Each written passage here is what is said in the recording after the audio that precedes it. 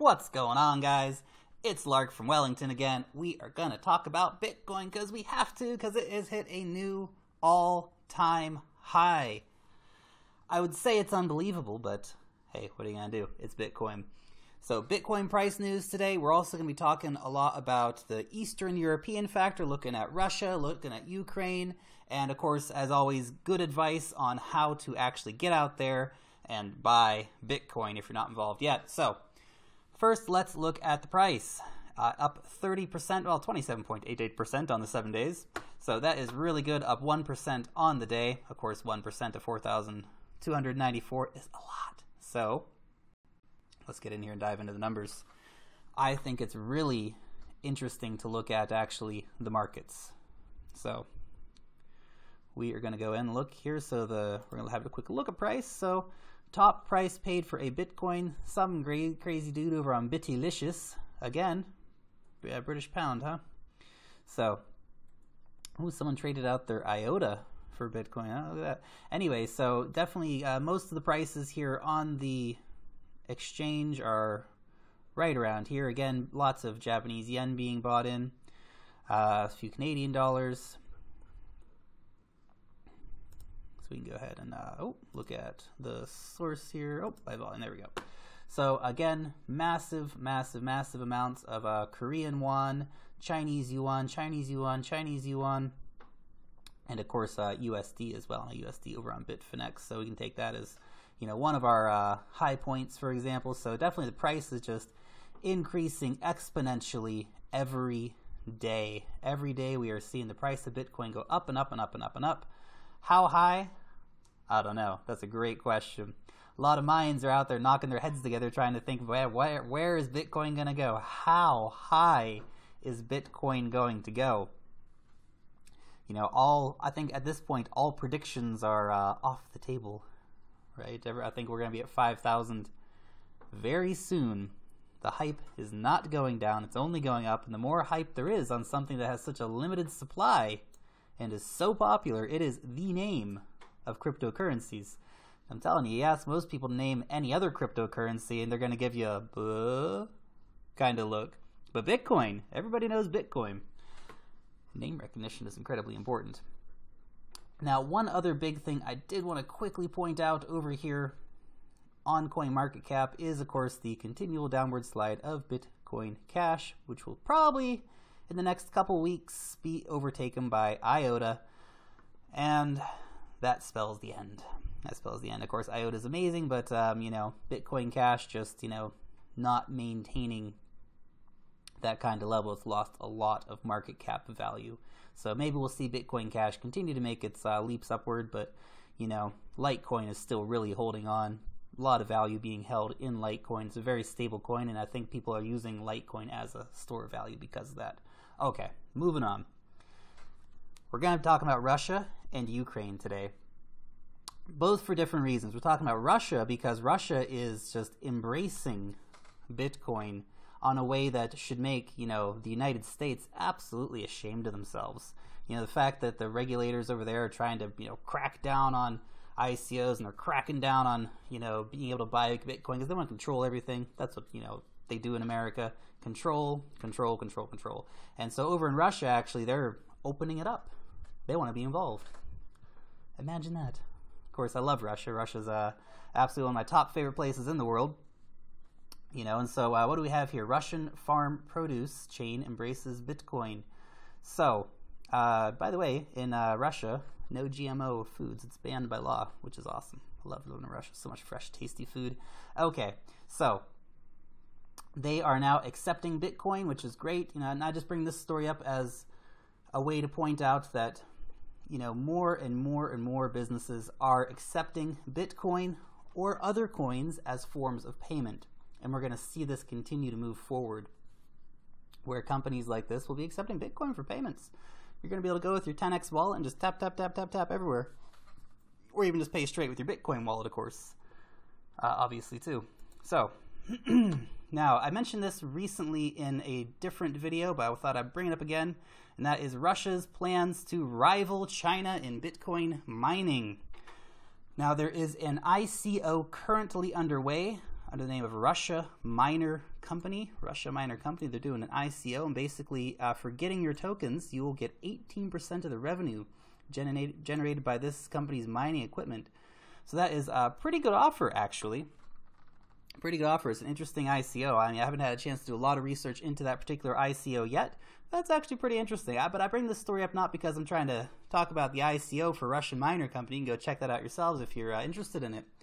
But really, that, you know, the nexus of Bitcoin mining is moving, right? I'm really glad that another big player is actively trying to get involved in the process. So I'm really happy to see that that is going to be Russia, and that they are going to be, you know, trying to do that.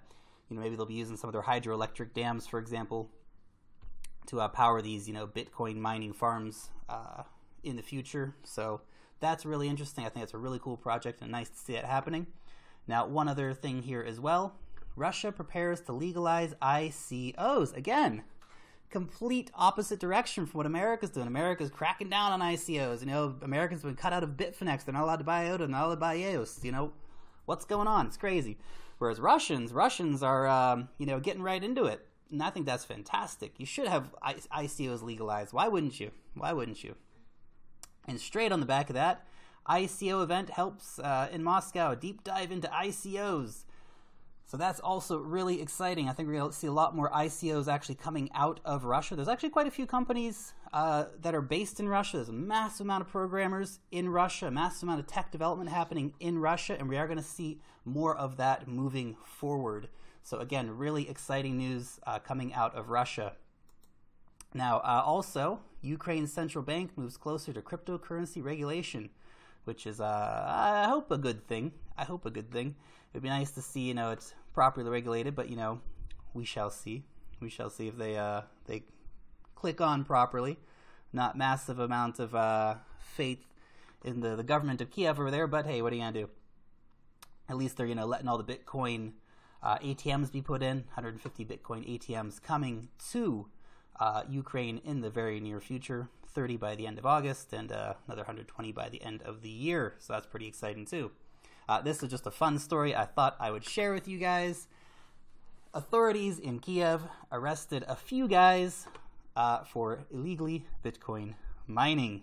Apparently there was a state-owned swimming pool, and these guys went and hooked up a whole bunch of Bitcoin mining rigs in there and were stealing the power, basically. I think that's it's kind of a funny story, but it's also, you know, hey, get in there and get that Bitcoin while you can, guys. I hope they stored it somewhere that they're going to, when they get out of prison, they're going to be able to spend it up. Anyway, I thought that was just a fun story to share with you guys there. So, anyway, that's all for the news. Now, if you are interested in getting involved with Bitcoin, if you're not involved with Bitcoin yet, you know, and you're thinking about how do I get involved with Bitcoin, this sounds really exciting, I definitely want to get involved. There's a lot of ways to do it. You know, you go over to an exchange and buy it. If you live in the States, you can use Coinbase. But you can also use CEX.io. It's where I go to get my Bitcoin when I want to go buy some. You can also buy Ethereum over here, but I go here to get my Bitcoin. Now, I make money in rubles, so I actually pay for my Bitcoin in rubles, which is fantastic. It makes it super easy for me, but you can also use US dollars, euros, and pounds over here. Basically, it will take a few days in order for your account to get confirmed. Now, that's going to be the same anywhere. There's so much hype going on right now. There is so much interest in the Bitcoin market currently that basically any company you go to try to buy Bitcoin with is overwhelmed. They're just totally overwhelmed. And so expect to take, you know, anywhere between 2 to 5 days to actually get confirmed on any site you might join right now, right? And I've signed up for quite a few of them, and that's you know, been my experience, is that it takes, between 2 and 5 days to actually get confirmed, to get verified. And you have to get verified. You know, you have to send your passport or, you know, your driver's license copy through to these guys. Look, they're not trying to steal your information.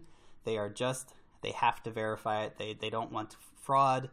You know, it hurts these companies a lot, so I understand why they're doing it. It's a pain in the butt, but, you know, the sooner you just do it and get verified, the sooner you can start buying Bitcoin and get involved in the process, guys.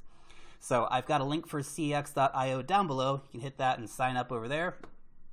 Now, another great way, of course, that's really popular is cloud mining. So for 150 bucks over on Genesis Mining, well, 145.50 if you use my 3% discount code, which I've popped in down below for you guys as well, so feel free to hit that up. If you do use my discount code, please guys, leave your discount code down below and say, hey Lark, I used your code for an upgrade, here's my code, and I will hit you guys back when I do an upgrade in the future, okay? So please leave your codes if you use my code. I really appreciate that, and I of course really appreciate you guys using my code too. So a terahash over here, 145.50. And over on Hashflare, it is 120 USD. Again, I've got a link for Hashflare down below too, so you guys can hit that and go over there and pick up some sweet, sweet cloud mining power. Now, let's have a look at the numbers here. I think this is really interesting. If you go and spend $150 over on CEX, you will get 0.031 Bitcoin. For your $150. Well, let's call it 145.50. So 0.03 and some change, right? Now, remember, so it's 145 in Genesis, 120 on Hashflare. Now, Hashflare's got slightly higher fees. Genesis has slightly lower fees. But what's your profitability going to be? 1 terahash is going to get you 0.099. Now, there is some fees to pay. Bitcoin mining difficulty will go up, etc., etc. But I would estimate that in 1 year, you would probably have 0.06 and some change. Again, after fees and after paying, accounting for the difficulty increases, which there are going to be difficulty increases, especially considering the massive amount of attention that Bitcoin's getting right now. But the year after that, so that's after year 1, the year after that, you're probably going to get, 0.03 or 0.02 Bitcoin. So you're still going to get some money on the second year. Maybe the year after that, you're going to get, 0.009 or something like that, or 0.008. So very small amount in the third year as the difficulty does increase quite a lot by that point. But, so, I mean, total, you're probably going to get somewhere close to that number after a couple years. It's not an instant payout. You do have to wait. It is a daily process of mining. Mining is a patience game, which actually works quite well psychologically, because you can't just go spend up all your money instantly. Or, if the price drops a little bit, you don't go and panic sell. So that's really good. But again, if you did want to get that, it's a big difference from 0.03 to get 0.06 or more Bitcoin. You just have to wait a time. And guys, you should be in this for the long term. You should definitely be in this for the long term. Don't go trying to short your Bitcoin. There are people out there making money doing that, but that is those guys' full-time job. Is trading Bitcoin your full-time job? If it is, well, God bless you. If it isn't, you guys should be taking the long-term bets here, the long-term. And that is definitely what I do. I look long-term on Bitcoin. The price predictions for Bitcoin are out of control, and I don't think that they're unrealistic. The chances of seeing a $100,000 Bitcoin, a Bitcoin that is at $250,000, $500,000 in the next, 2 to 10 years is not unrealistic. But you have to hold your coins, guys. Don't just get them and sell them. If you go and buy for $4,224 like it is here, fine. Don't sell it. If it goes down to 4,000 tomorrow, don't panic sell and think, oh my God, I'm so glad I got out of that Bitcoin stuff before I lost all my money. Nah, you just gotta chill. You just gotta chill. Decide your price point you want to sell. If you buy it for 4,000, decide, okay, I'm going to sell it at 20,000. I'm going to sell it at 40,000. If that takes a year, if that takes 2 years, that's fine. What else are you doing? Just chill out. Just chill out, guys. Anyway, that is all from me today, guys. If you have any other news that I've missed about Bitcoin mining in Eastern Europe, I'd really be keen to hear that. So definitely pop that in the comment section down below. Really keen to hear any information coming out of Russia or Ukraine on Bitcoin. And guys, that's been the Crypto Lark. Long live the blockchain, and peace out till next time.